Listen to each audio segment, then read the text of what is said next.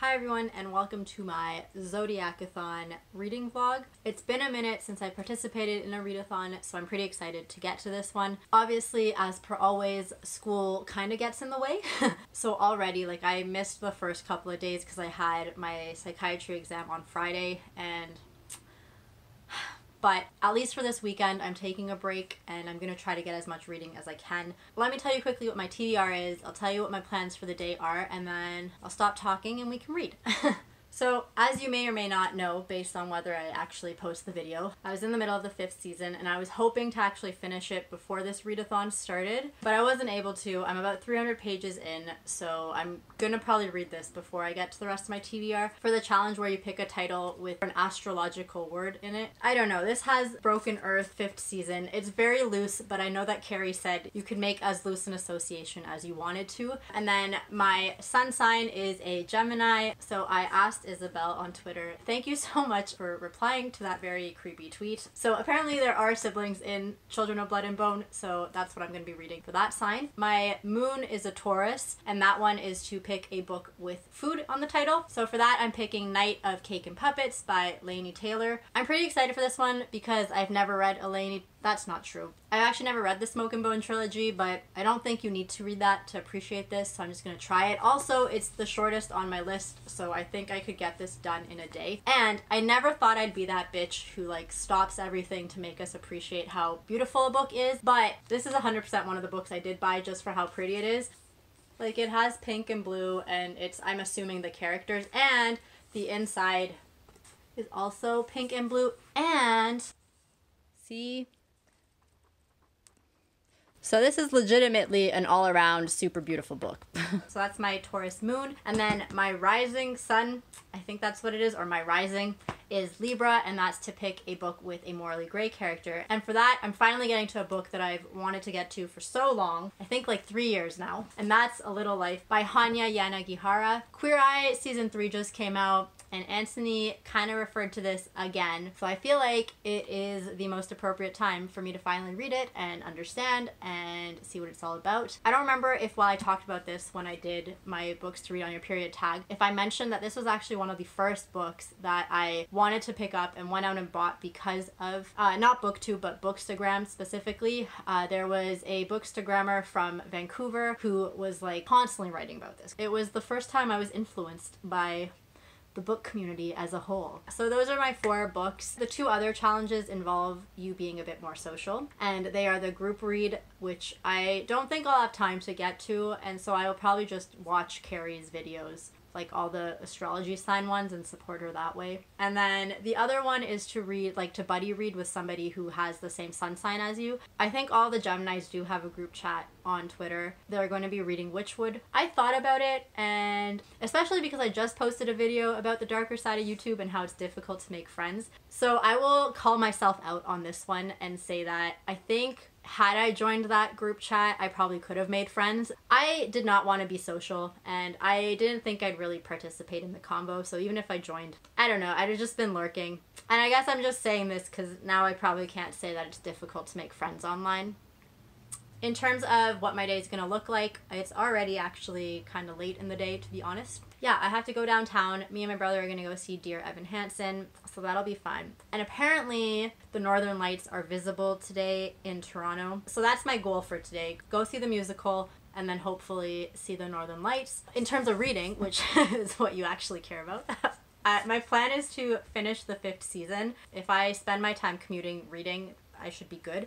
And then I'm probably gonna pick this one up. If I can hit this out of the park today as well and get 2 of them done, then I think I actually stand a chance at finishing my other 2. I'm gonna go read now. Oh, actually, I guess just want to give a really quick update. Again, I don't know if that vlog is gonna go up, so I'm just gonna say I started it on audiobook and read the first 200 pages there. It was really hard for me to understand what was going on and to stay invested, and I don't know if it was the writing, I don't know if I was too stupid, I don't know what it was. It was kind of difficult to really follow what's going on. And so then I stopped and started reading the physical book, and 250 pages in, I suddenly started really liking it. Again, I don't know if it's because I was actually reading the book and it was easier to follow that way, way, or if at 250 it actually starts getting interesting. Like, I'm not really sure, because obviously the more you learn about the world, the more you know the characters, it's a bit easier to follow along with. I'm glad I pushed through because I am really liking it now. I'd heard so many good things about it. Like, for its genre, apparently it does a lot of things super well. So I knew that I wouldn't DNF this. Like, I was gonna try to read it till the end. Like, even if I didn't like it but could understand what about it was so great, I'd be happy. This apparently also has morally gray characters. I don't think they're that morally gray yet, but hopefully that comes through. So yeah, I'm gonna try to finish this one, and then I will give like a more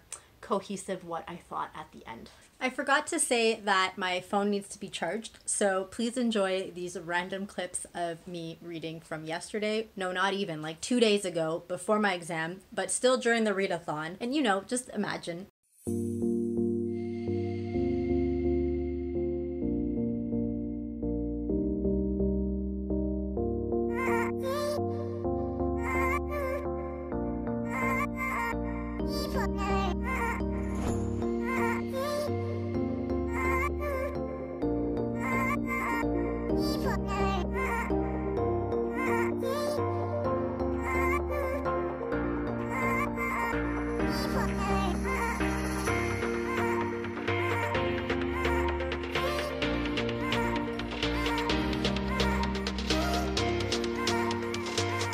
So it's like 5 hours later from that amazing brunch, and I just wanted to do a quick update. I actually did pretty good. Like, I read quite a bit today. At one point I'd stopped because I wanted to do my nails, and I can't read and do my nails, so I watched a bit of Queer Eye, and then I got back to this, and I'm on page 412 of 449. So whatever that math is, I have like less than 50 pages to finish the book, and I totally could push through, but I don't know if you can tell or not, but I am exhausted. I'm like so tired, and this book is like, it takes a bit of work to concentrate on, so I do want to finish it. I'm really liking it. It's all sort of coming together, and it's actually really exciting, and I do want to finish it. I just like want to finish it while I can stay awake so I can actually appreciate it, because I found I was skimming some of the descriptions just because I'm like so tired and I can't fully like, I don't know, it's just a little too high level for how exhausted I am. And then I was like, you know what, why force myself to finish it? Like, this is totally doable now, so I'm just gonna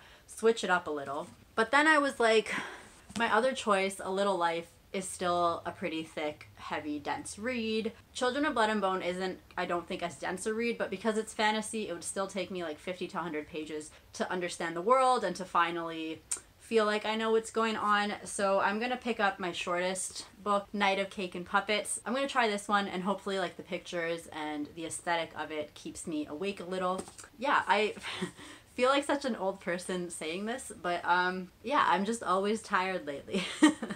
Actually this morning, it was really cute how I got woken up. I stayed over at my brother's yesterday, and he just got a new cat. So I like woke up to pee, which is another old person thing. And I came back and I like closed my eyes for maybe 10 minutes. And then next thing I knew, the cat's like walking on me. The night before, she like would not pay me any attention. Like, she was just like, no honey, bye.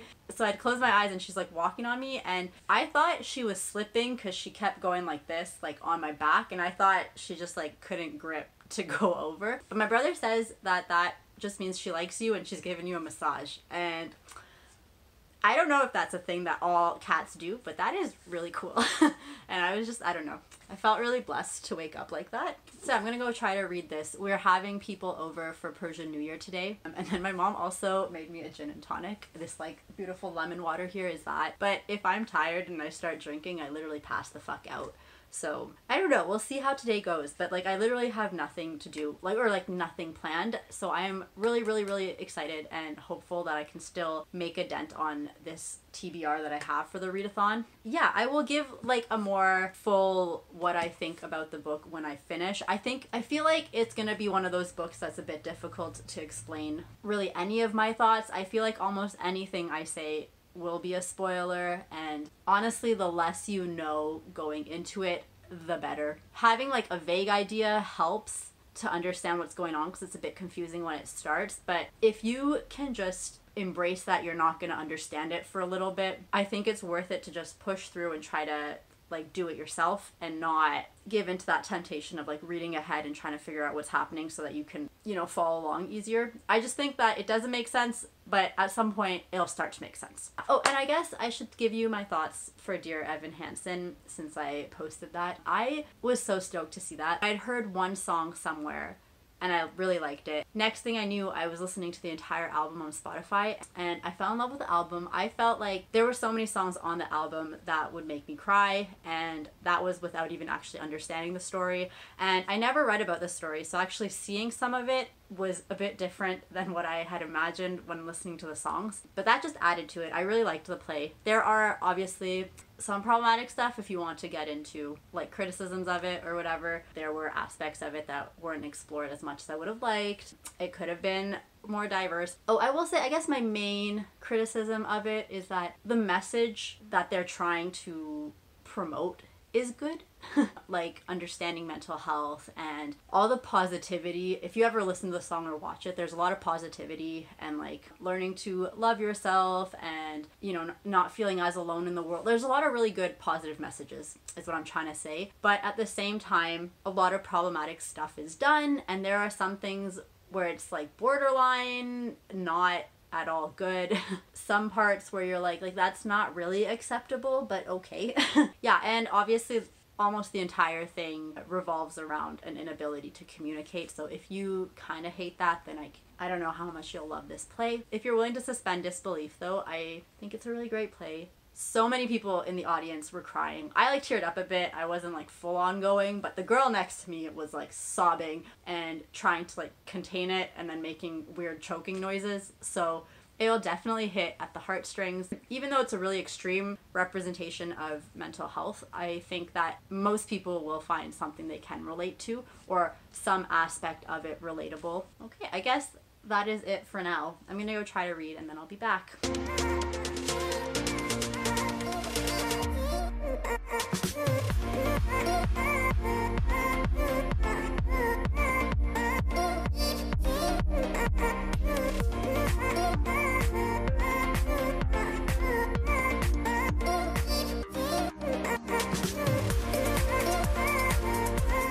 It's a few days past the end of the read-a-thon, but you know what? Better late than never. I'm finally getting to it. I finally have some free time from school, and I want to give you my final thoughts and just like a summary of how I did on this half-assed read-a-thon.